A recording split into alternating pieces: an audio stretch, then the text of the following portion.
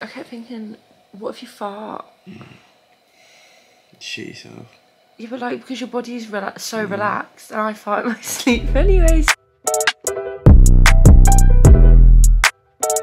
Back in that bag again. Whoa. So my loves, today's video is going to be a little bit different because I'm doing something so exciting in a few days, but I'm also really nervous. I have never done anything like this in my life before. Part of me does just want to cancel the whole thing because of how scared I am, but it's something I've wanted to do for as long as I can remember, pretty much since I was a young girl actually. So in this video I'm going to be showing you every little aspect of the journey, even the stuff that a lot of you may not want to see. I know that I won't be able to film like all of the process, but the before and after, I got it covered. So for those of you that don't follow me on Instagram or TikTok, you will not know that I am getting a rhinoplasty. But I'm not getting a rhinoplasty where they break your full nose. I'm having a septorhinoplasty, I believe it's pronounced. And the reason for this is that I want to get rid of the bump on my nose here. I've had it since I was a little girl. No one else in my family has it, which is really weird. I don't know why I've got this nose. And I know it is nothing to be ashamed of, nothing to be insecure of, but for me personally, since I was young, it has always been an insecurity of mine. And it's really unusual because I don't look at other people's noses and ever think, oh gosh, you should be insecure of that or anything like that. If anything, I think they look beautiful, but for me, it's just a personal thing I've struggled with for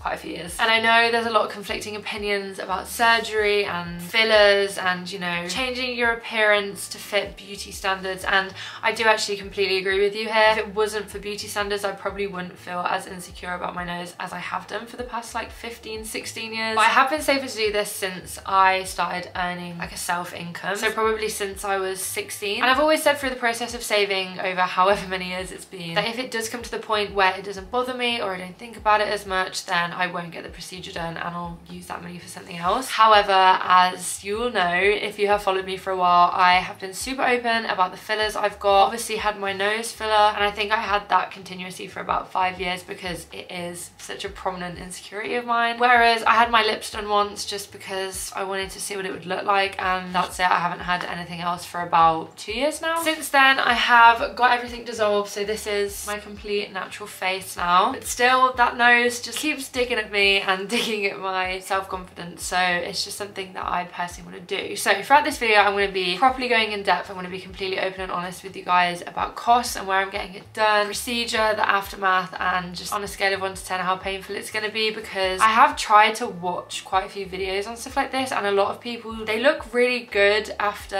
they've had their surgery and they don't actually seem to be that much pain. So whether that's the painkillers, I don't know, but I'll talk you through the process. So I first called up about this procedure probably January, February. I was intending to get this in the September previously, but I think I was just a little bit too scared and I also had a lot going on. So I thought I'd wait, and obviously a lot of people are going to be like, why are you not doing this in the winter when you can hide your face and not going to be going out all the time and seeing people, you can kind of hide your recovery. I'm not really the type of person that would hide their recovery. I do want you guys to see every little step of the way, just in case you are planning on doing something like this yourself. Or maybe this will scare you out of doing it, I don't know. Like, I'm just gonna try and be as honest as possible because honesty is the best policy, and I don't want anyone going into something similar expecting something completely different and then regretting it in the future. I do actually have quite a few friends who have had nose jobs, and I'll be honest, a few of them haven't been too happy with it as soon as they've had it, but it's because of swelling and bruising. It won't look exactly how you intended it to look until a good few months after. I know with a normal rhinoplasty it's like 6 to 8 months, whereas this one I think is 6 to 8 weeks. So fingers crossed I'll be able to see more results obviously a lot sooner. So I called up the clinic, and the one that I'm going to is the Montefiore Hospital, which is in Brighton. This is because I've had quite a few friends go there before and I've absolutely loved their results, and their experience from talking to them just sounds incredible. So I'd rather go with a trusted source. I know a lot of people go abroad for their nose jobs, but for me, I just feel more comfortable being in like the comfort of my own home, knowing that I have family around me and friends that could obviously be there for me if I needed them, if something was to go wrong. So I decided to go with the Montefiore Hospital, and initially when we were first speaking about all this, I think I got quoted £5,000 roughly. It's definitely not that,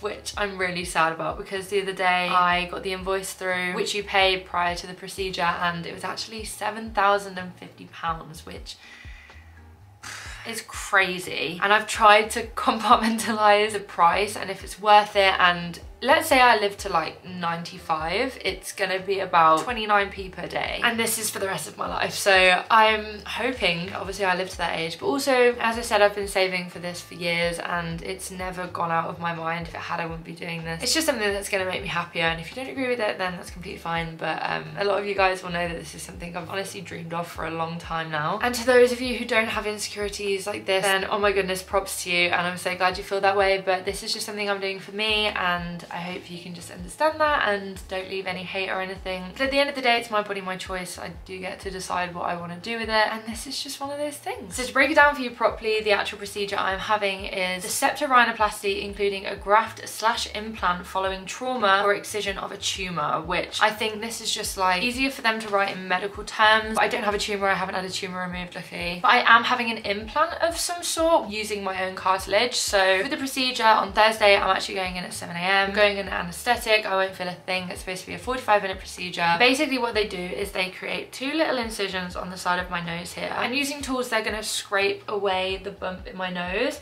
and then they will pull out that cartilage. They kind of put it in a crusher and they crush my cartilage, and then they're shoving it back in my nose here. Because when I've been for my consultations, I went to one with my filler and one without, so that my surgeon could just see kind of what I wanted to achieve. And obviously my nose natural, so he knew what to take out. I do have a dent in my tip though, where I've had my filler dissolved, and apparently I found out the other day they're not continuing to do filler in the tip of people's noses anymore, or at least a lot of practices aren't, because it can actually cause a lot of problems later on down the line, which this dent is definitely one of them, because I didn't have that before. And I believe this is from the process of dissolving filler, because apparently, I can't remember the exact terms, but basically when you have your filler dissolved, there is a chance that it can dissolve, for example, like how I did in my nose, my cartilage, because there's something in filler that your body naturally produces. So when the dissolvent obviously goes in, it can also by chance dissolve what your body naturally produces, and I think that's what happened with my nose. So it's a bit annoying, but you know, you pay the price. My surgeon's looked over my nose and he said that we don't need to touch anything in my tip, so I'm assuming that will go away with surgery, or maybe long-term swelling will cover it. I'm not really too sure. But if I was to have a SEPTORHINOPLASty where they completely took away my bump from here to here, I wouldn't be able to breathe, because my nasal passages, as you can see, are very small. I don't really have big nostrils at all, so I'd probably face complications further down the line with that. So after the procedure, I will only be in hospital for about a day. I'm not an overnight stay, it's just a day case, in and out, and the procedure is supposed to take 45 minutes to an hour, as I said. Because I have quite a low blood pressure the past few times that I've been like going to the doctors and doing my bloods and, you know, checking all my vitals, making sure everything's okay, my blood pressure and my heart rate is slower than what it should be. So they are just not worried as such, because it's nothing life-threatening, but they just want to monitor me closely, obviously, after my procedure, because there's a lot more complications that can come along with having anesthesia and a low blood pressure. For example, I fall easier, I'm not really in control of anything.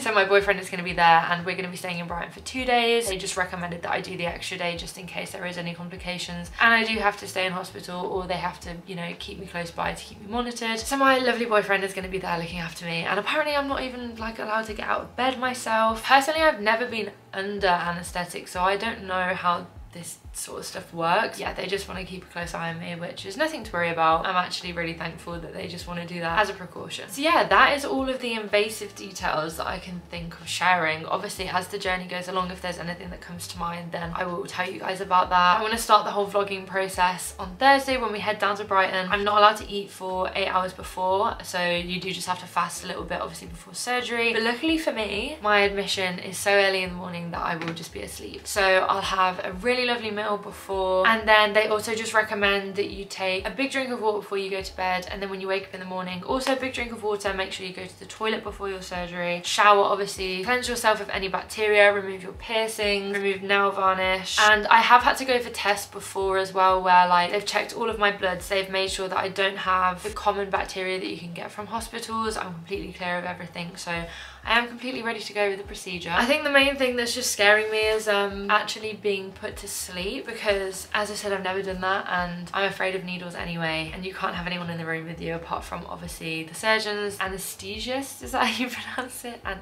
you know what I mean. Like, I would absolutely love to be under 18 and someone be holding my hand, because I know that you can do that, but sadly I can't. I just need to be a big girl. If I'm a big enough girl to be having the procedure and paying for the procedure myself, then I can do this. So I guess from now I will see you on Thursday Thursday when we are heading down to Brighton. Hopefully I won't look too bad. So say goodbye to the nose. You can even see me in the mirror. Hi. This is the last time you're ever going to see this nose. I'm so excited. Sorry that you have to see this lovely sight. I really don't think it's going to get much better throughout the video either. I've only got 9 minutes of footage, so that's probably not a good thing. I should probably delete some stuff. But we have just arrived in Brighton. My very supportive boyfriend has come with me. And I just wanted to give you like a little room tour because this is where I'm going to be staying for 2 nights. They wanted me, as I said, to stay the day after my surgery just in case of any complications. And then, yeah, we go home on Saturday. But I love staying here. It's actually really cute, look, minus the marks on the wall, but it's very, what would you call it? Modern? Very Brighton. It is very Brighton, isn't it? Yeah. So here's me. Sorry, I don't have any trousers on.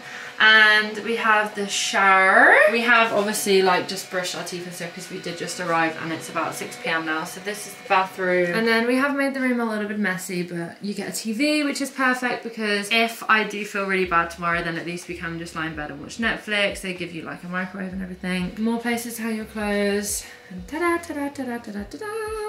This is the lovely view. Right now, we're gonna get ready. I say ready. I haven't brought any makeup or anything with me because there was just absolutely no point. I'm not trying to make myself glam for the next few days. We're gonna get ready and we're gonna go to the Copper Clam, which is also a personal favorite of ours. We came here last time when I had my consultation and the food was incredible. I love seafood and they just do the best. And I just really like Brighton in general anyway. The Copper Clam is about a 2-minute walk from where we're staying. So, oh wait, did I also mention there's like a little seating area right there? Super cute! They also give you earplugs because it is quite loud here because it's right by a road. But we've enjoyed our stays. I'm gonna take my camera with me and show you the food because I do think it's to die for and I do think you should go and visit there if you live near Brighton or ever visiting Brighton. And then I'm at Brighton early tomorrow at 6 AM. My admission is 7 AM and I'm gonna take like some night clothes and a dressing gown. Well, dressing gown, I'm taking my, what's it called, a snuggle hoodie. Yeah, that's pretty much it. Like, I'm only a day case. I didn't really have to take that much stuff, but I'm gonna take my camera with me and after I've had my surgery, hopefully I can update you, but it is in a ward with like other people. I do have a private room when I first go in, so maybe I can catch you up then after my consultation with my surgeon just before having the surgery. But apart from that, I might not be able to film that much out of respect for other people, but I'll definitely catch you up when I'm home. So yeah, let's go to the Copper Clam.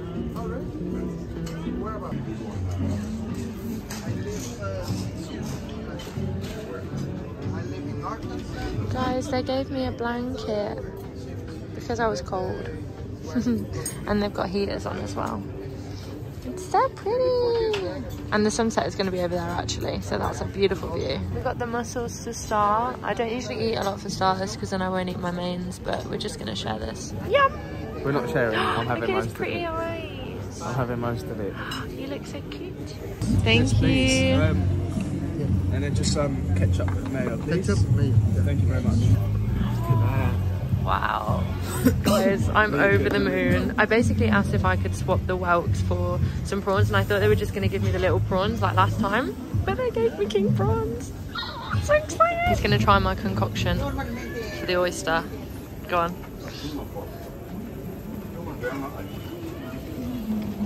How incredible is that? So as you can see, I think it was shallot vinaigrette with 2 drops of Tabasco, some lime juice.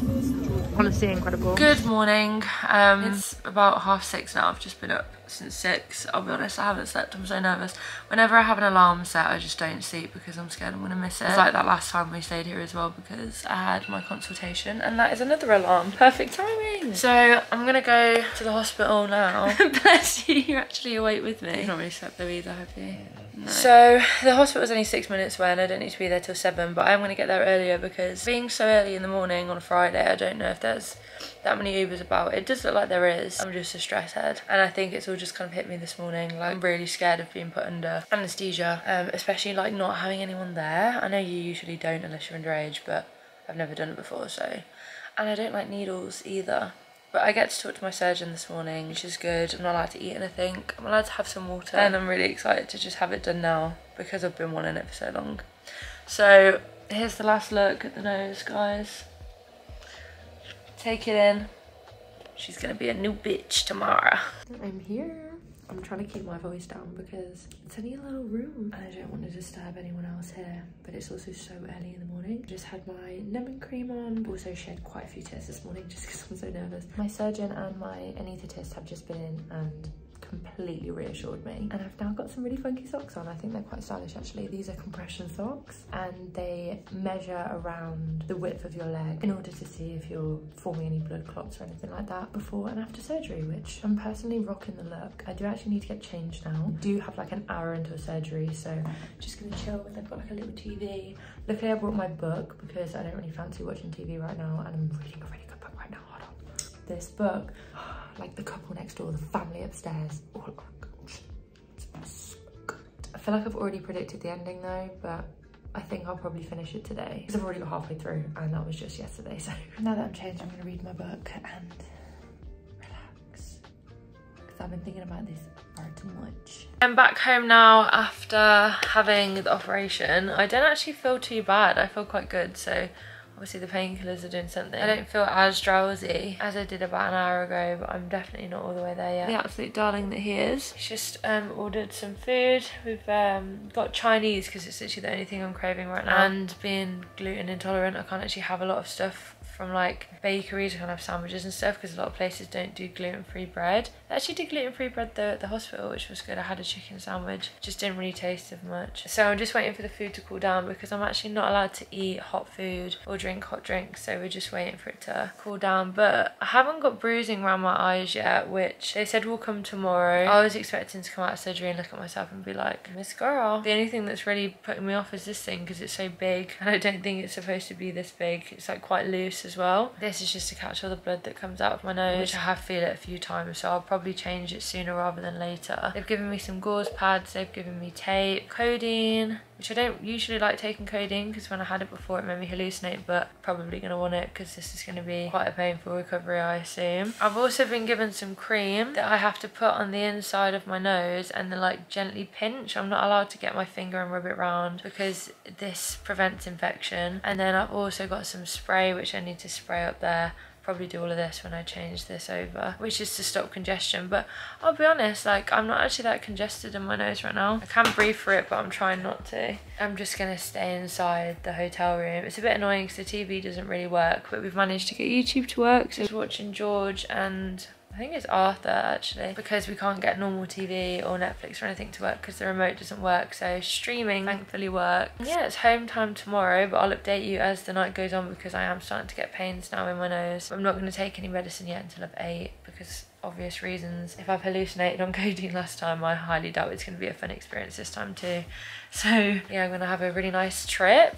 I'll let you guys know what I see. Yeah, this is just the current situation. I haven't really got much swelling around my eyes right now. What do you think I do? I don't really think. No, there's only bruises like just there. Am I having bruises now? Can you not see them? Oh wow, I didn't have that before. Interesting. Okay, so I do have bruises, guys. Thanks for pointing that out, I couldn't see. So yeah, this is just annoying on my lip. It's making like drinking, talking, eating a fair bit difficult. Absolutely rammed a full pack of Haribos, so I'm sure I'll be bouncing off the wall soon. Gold you can eat. Yeah, and a wish for gold, yeah. But as of right now, I'd probably say pain level is 6 out of 10. It's really not that bad. And I was so shocked at how quickly I fell asleep. The person who gives you the anesthetic or anesthesia, she was so lovely. Like, they were such a good team. They were all really friendly. I also had the oxygen that sends you to sleep as well as the injection through the cannula because I was just a really nervous patient, as they could tell. But I feel like I kept my cool. I was quite calm and collected. I just obviously shared my concerns that I was nervous. I can feel all of the blood in the back of my throat, which isn't fun, and I keep smelling whatever is on this gauze. Kind of smells like acetone. I'm so excited to eat food. Yeah, the only other thing I'm finding quite difficult is peeing. Like, I'm trying not to force it out, but I've definitely got some form of thrush from whatever, not antibiotics, I don't really know what it would be, whatever pain relief they've given me. I usually get thrush from penicillin, but I did state, as you can see on my little band, I'm allergic to penicillin. I only get like a really mild reaction of thrush, so it's nothing major, but they did say specify everything. Also mentioned latex because I can't have second skin with tattoos and stuff, so bless them, they had to do latex free gloves and stuff, and they had like a little debrief before I went in there. But yeah, I'll update you in a few hours or so. There's no point doing pointless updates unless I'm in immense amounts of pain, so hopefully that doesn't happen. Talk to you after I eat this absolutely delicious food. I'm saying it's delicious because it looks delicious. Could be absolutely ram, but it looks amazing. So I'm just gonna take off my gauzes because It's getting in the way of me eating and I need to redo it anyway. So I just thought I'd film to see what it immediately looks like. Remember, I haven't had my nose cut. Nice, has. Looking good. Oh wow, that is a pretty sight. Let's have a look. Yum. Yum. Oh, my baby. Oh, my whole nose feels so strange. Oh. Time to eat, boys. It's a lovely bright sunny day in Brighton and I'm walking around like this, but you know what, I actually have no shame because I paid for this and it's something I really want to do. And yeah, okay, people can look, but I knew this part was going to happen. I've got to walk around London like it as well, so Brighton's probably the most accepting place you could be. Just going to rock it with style. But I am going to end this video here because I'm going to fill you in with the rest of the recovery in a separate video. I feel like this video is going to be far too long for anyone to watch. Yeah, we're just heading back to London now. And so far, I'm not in any pain. Like, my recovery's been absolutely amazing, touch wood, I don't want to jinx anything, but like I haven't had any pain or anything. I've redone my dressing. Thank you so much for watching this video. I hope it was helpful to some of you guys who wanted to have a SEPTORHINOPLASty or even a nose job. Maybe you could go to the same place as I did because I fully recommend them. Honestly, it was such a blissful experience and I don't really know what I was scared for. So yeah, I love you all so much and I will see you in the next video.